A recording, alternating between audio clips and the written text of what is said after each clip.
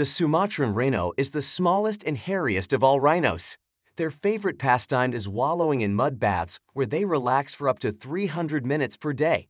Usually, their reddish-brown skin is covered in patches of short, dark coarse hair with longer, thicker hair around the ears and tail.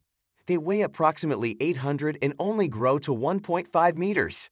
The Sumatran rhino has two horns. The larger horn, known as nasal or anterior horn, grows from the nose, measuring between 15–25 centimeters.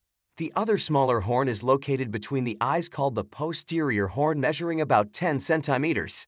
The horn is not used for fighting, but for helping rhinos pull down vegetation to eat and for scraping mud from the sides of wallows. They eat leaves, twigs, bark, and fruit, but they have also a bit of a sweet tooth for mangoes and figs.